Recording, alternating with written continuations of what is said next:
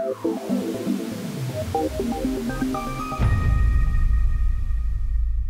this is Jim McConnell coming to you from Redmond, Oregon at McConnell Labs. Today we're going to go over safety data sheets, or SDS sheets.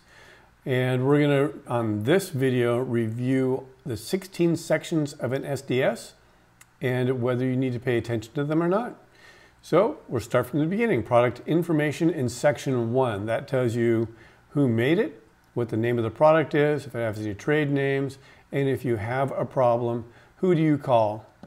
Section 2 is identifying the hazards that are associated with this product. Section number 3 is compositions and the ingredients. My favorite section. Not really.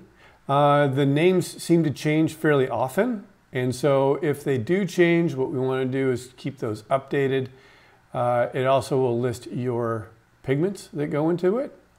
Section 4 is your first aid. So what do you do if you ingest it, get in your eyes, on your skin, or if you inhale the product? Section 5, firefighting measures. That's more for people if they have it in a building like ours, where we make it in larger quantities. Accidental release measures, again, for larger people like us, where we have it in larger quantities. Handling and storage information. Exposure controls. What do you do to protect yourself? Physical and chemical properties of the material.